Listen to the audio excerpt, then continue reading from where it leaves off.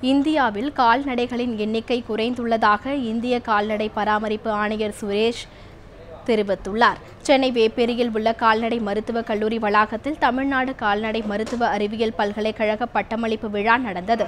இதில் ஆளுநர் ரோசையா, கால்நடை பராமரிப்புத்துறை அமைச்சர் TKM சின்னையா, இந்திய கால்நடை பராமரிப்பு ஆணையர் சுரேஷ் உள்ளிட்டோர் பங்கேற்றனர். இந்த பட்டமளிப்பு விழாவில் 513 பட்டதாரிகளுக்கு ஆளுநர் ரோசையா பட்டம் வழங்கினார். பின்னர் செய்தியாளர்களிடம் பேசிய சுரேஷ், சமீபத்திய கணக்கெடுப்பை இந்தியாவில் கால்நடைகளின் எண்ணிக்கை 3.5 விழுக்காடு குறைந்துள்ளதாக கூறினார்.